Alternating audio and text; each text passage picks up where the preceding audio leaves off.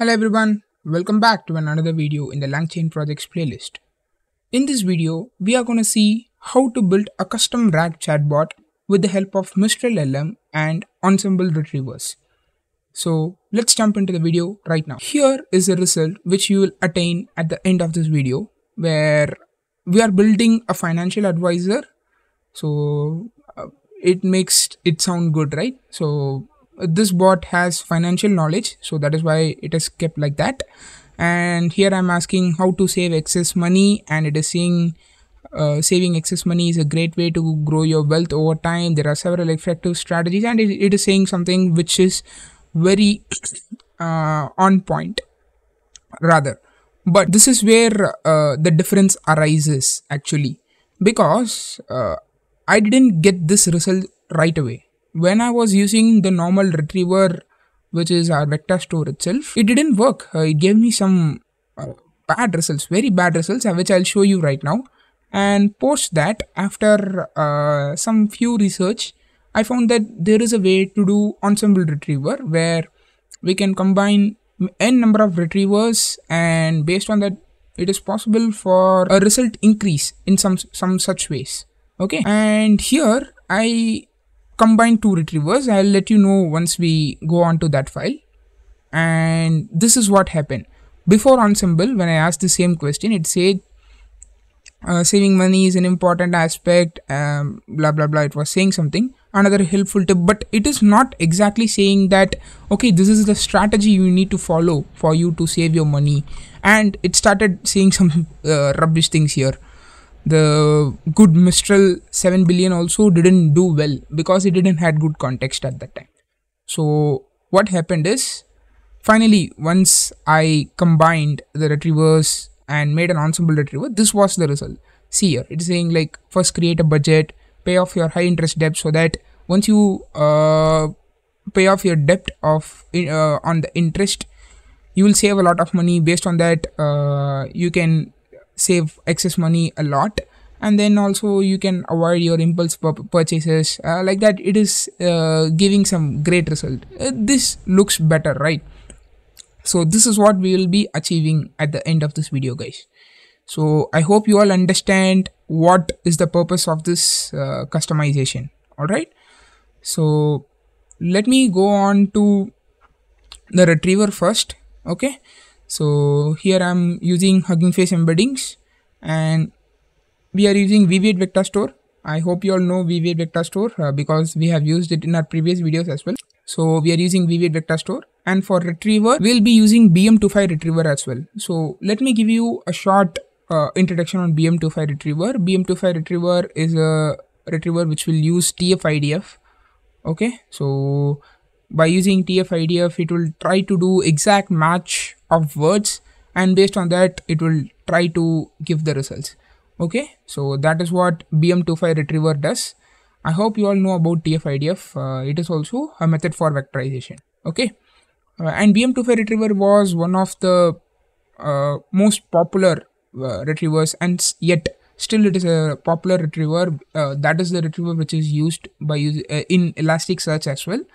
Okay, and the advantage of this retriever is it is so fast, it is highly scalable, and also it is pretty good. Okay, but the disadvantage was that it doesn't have any semantic understanding. Okay, so when you have a semantic understanding need there, it won't work. So that is where our V8 vector store, which will act as our retriever, will come into the picture, because it will go for an embedding retrieval type. But when we combine these both, we are getting the best out of the both worlds. So that is the good thing which we'll do in the ensemble retriever. I hope you all got the gist of what we will get once we go through this application. Okay. So that is our BM25 retriever and ensemble retriever. We are using PyPDF loader for loading the PDF, and we have directory loader to load the directory. These are all not something new. And recursive character text splitter, it will try to split the text based on some given parameters, which we all know right now, right? So we are also importing the config, we are importing VV8, and we are creating .env file so that we can have our VV8 API key, and based on that we'll call it here. I hope you all know how to create V8 API key. You should first create a cluster, and then based on that you will get a V8 API key, which you can call it here. If you don't know how to create a cluster, please check our previous video, which is AI research agent, where I built a real-time AI research agent which will answer any of your questions by searching the answer over internet, and based on the obtained URL contents, it will try to provide the answer. So yeah, in that I have used V8 itself. So here also we are using the same V8 vector store. Okay, so yeah, we are loading PDFs here, whatever PDFs is there in the given directory path, which is data slash, and here if you see there are two files, saving fitness and then SEC guiding to saving and investment. I'll provide these also in the GitHub so that you can use it. Okay, and we have the PyPDF loader here to load these PDFs. So once your PDFs is loaded as documents, next step is we'll be chunking it, right? So here like usually we have kept the chunk size to be 500 and the chunk overlap to be 200, pretty less, but you also can have it in a larger size. I prefer to have it smaller so that we don't need a lot of computation at the end. Okay, so we'll be chunking it, and the chunks, once it has created, first what we'll do is we'll create a V8 vector store based on this documents which we created right now, like this chunks. That is what is the first step, for which we'll use the Hugging Face embeddings. And here if you see embedder, we are not using GTE large, which we usually do. Okay, GTE large is the conventional one which we have used for a long time, but I thought, okay, let's try something new, and there is this model called BGE which is better than GTE large itself, and I think this is in second position in MTEB leaderboard, and yeah, it has given some good results, so I recommend you all to check it out. Okay, so yeah, here we have our client, V8 client, which will be called from here, where we are instantiating a client with the URL of the cluster, and we are also setting the V8 auth API key, for which, like I said, you should have it in the .env file with the name V8 API key, and it will be called here. Okay, sorry. So based on this client and using these embeddings, it will try to map the chunks to its embeddings, and based on that it will try to create a vector store. That is our V8 vector store, and we are using that V8 vector store as a retriever, with saying that I need top 2 results, top 2 matches for a given query, and that will act as our V8 retriever. So part 1 retriever is completed. Like I said, we will be using 2 retrievers, but it is not necessarily that you should use 2 retrievers. You can also use n number of retrievers, that is possible, and in LangChain there are a lot of retrievers actually. So yeah, I chose these 2, but yeah, you can also go on and try with different retrievers and let me know how it works. Okay, so here we have BM25 retriever, and this also will have this function called from documents. And here, like I said, this is not embedding based approach, so you wouldn't need embeddings here, just the documents alone is suffice enough. And once you provide this documents, this retriever is also ready. So you have BM25 retriever and V8 retriever.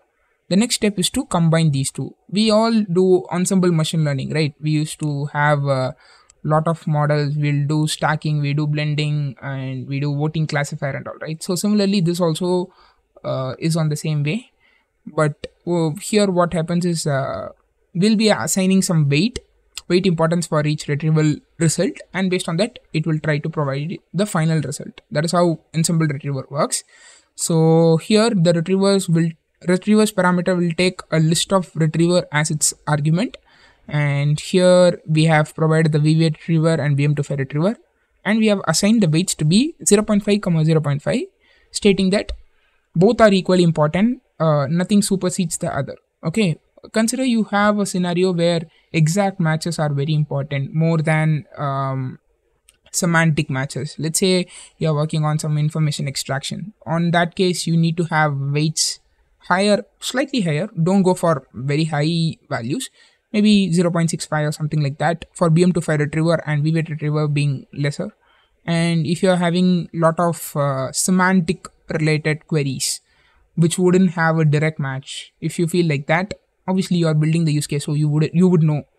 That is how we need to work. We need to think of the final result, how it might shape up, and based on that you can provide the weights. But right now 0.5 is more than enough for this use case, so I just kept it as 0.5 and 0.5. But based on your use case, you should try to play with this weights. Okay, so that is about the ensemble retrievers. Next I'll go through the bot. Okay, so here we are having the prompt template. We are using C transformers, we are using the retrieval QA chain, and obviously we are importing the configurations, and also we are loading the .env, which is not needed here. Actually we are just I've just kept it, but yeah, you can also remove here. But the more important thing is call that in retriever creation from ensemble retriever here. So let me show that file again. So here if you see, retriever creation is the function which will retrieve the ensemble retriever. Usually what we'll do is we'll have the vector store alone and then we'll call it at the later part. That's how we work, right? But here it is slightly different. We'll be creating the retriever in the ensemble retriever file itself, and then we'll call that alone. Instead of creating the retriever at the bot side, we'll be creating it separately and then we'll call it. Okay, so yeah, that is there. And then we have the class, and these are all parameters. I think you all might know by now, right? I think you all should be very clear of these parameters by now.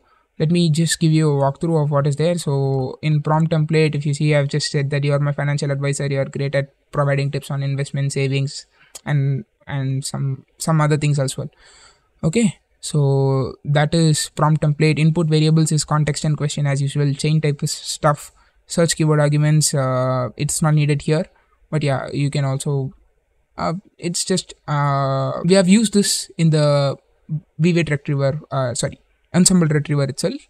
So yeah, it wouldn't be needed here, but yeah, I just kept it. And as far as embedder is concerned, like I said, we'll need bg base en. Okay, and the more important change here is model checkpoint. Okay, so here we'll be using Mistral7B OpenArca Q8.0 GUF. So this is the file which we'll use. So let me show you the file right now. Okay, so here is the URL. Obviously, like usually, I'll provide the link in the description. Try to download the file which you think is fine for you.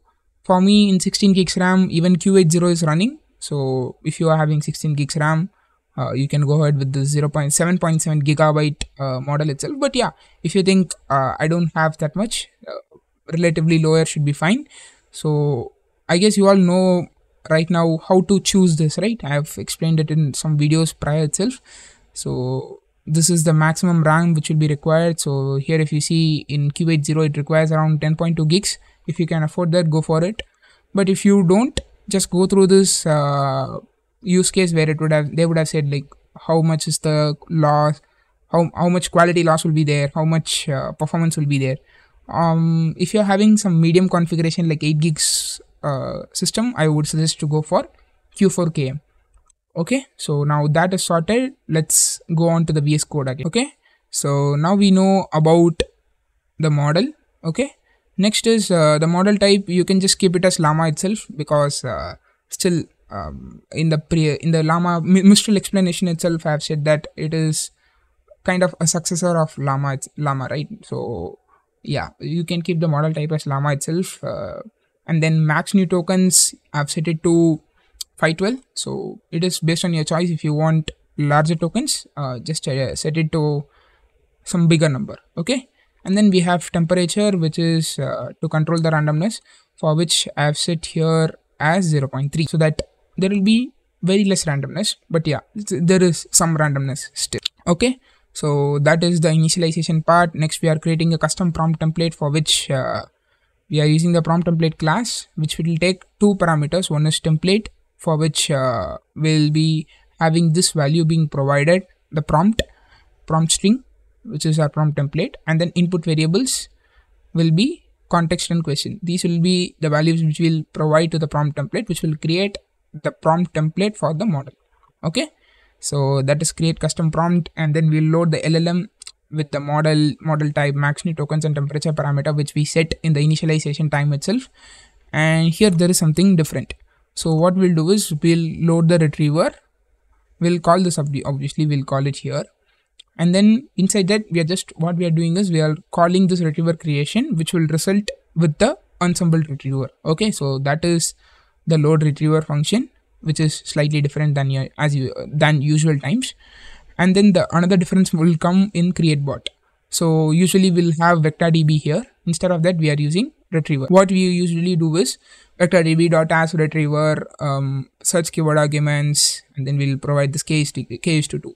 But these are all done prior itself. So what you can do is just call the retriever and then provide it here. So other than that, everything remains same. We are using the retrieval QA chain, which will take the given query. It will try to compute the embeddings. It will try to find the top relevant results from the document or vector store we have right now.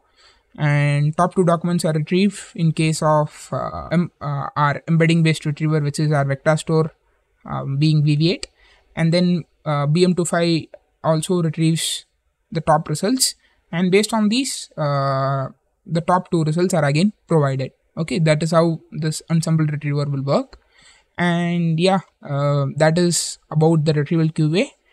And then based on these we have all the helper functions ready. So we are integrating these two together for us to create the bot. So here we have the custom prompt being called, retriever being called, and then the LLM being called, by which this create bot function will create the Fin advisor. Okay, so that is about the bot side. Now coming on to the UI, is there anything different here? Actually there is not a lot being differed. So you'll be calling this FinBot creator class, and then based on that you'll have this create FinBot function, which will try to create an instance of the bot, which is the retrieval QA chain. And once you have that, you are set to go. Okay, so other than that, I'll just give you a fast walkthrough. Here you have info FinBot. What it will do is it will try to provide the prompt, and then once the result is given, the key will be a dict, and inside that the answer which we require is in the result keyword. So yeah, we'll call the result key, and then the value inside that, which is our expected answer, will be provided from the info FinBot. And display conversation, I'll come to that as usually at the last. Okay, so as usually we are also maintaining a session state clicked is equal to true to maintain the session state when the button is clicked, to avoid any loss of data. Okay, and now we are providing title, subheader. Once the user provides the query, we are also setting up the session state of assistant and user. Okay, so we have it very usually, right? User and assistant session states are there. So if the session state is clicked, and then inside that we are nesting if st.button of answer is there. But yeah, you can also have it as if st.button of answer and if and st.session state.clicked.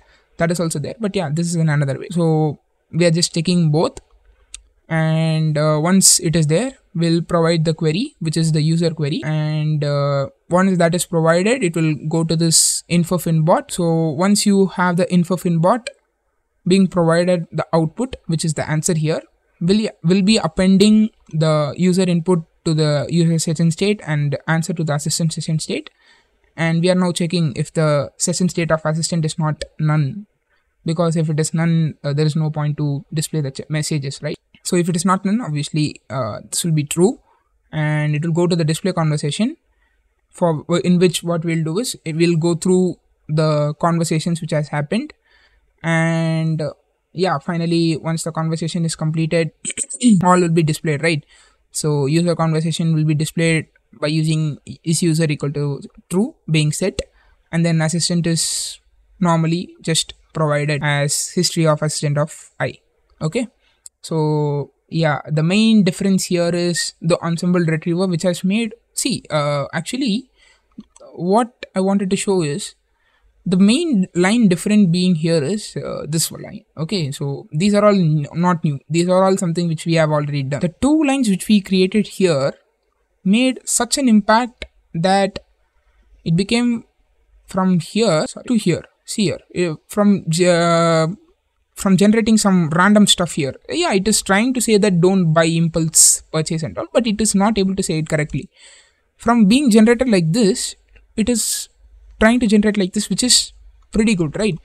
Just one retrieval augmentation makes it so different. And yeah, that is advanced RAG for you all.